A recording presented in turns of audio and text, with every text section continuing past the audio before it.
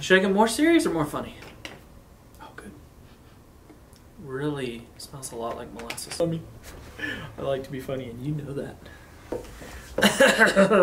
I don't know how to make it funnier, though. It's just a product review. Hello, everyone. On this product review, I show you Secretariat's secret to success. No, that's a real story. Hello, everyone. On this product review, I talk about Liquid 747. Liquid 747, no pun intended, is a liquid. Comes in a gallon, is the only size that I have seen, and it has so many minerals, so many vitamins. I just counted them up, 17 minerals, 13 vitamins. The thing that I like about this product is that this is a product for performance horses. So if your feed is lacking in vitamins or minerals, maybe you're feeding a cheaper feed, is what some people like to do, and then supplement. Or perhaps you have a performance horse that is already getting fed a high quality feed, but they might just need a little bit more in the way of vitamins and minerals. You can add this product to it.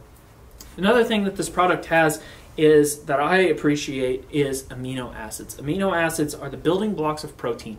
And obviously protein is used to build muscles. So this is a great product for any type of performance horse. Now, one thing that is concerning to me that I just realized on the tag is that cane molasses is the #1 ingredient. The #1 ingredient means that that is the top ingredient used in the product. So cane molasses is going to be the top ingredient in this product.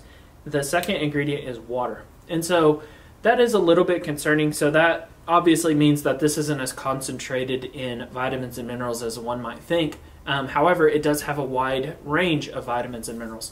So this product will range anywhere from $18, $19 up to $22 depending on where you buy it.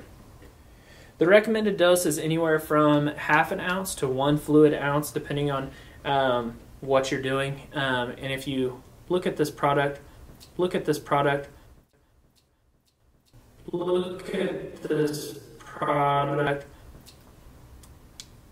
it is very, very heavy in molasses. It's pretty much all I can taste, and it has a really weird aftertaste.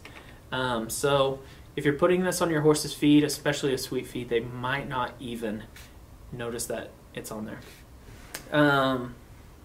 Cool, that's it. That taste is so funky. In this episode, in this episode,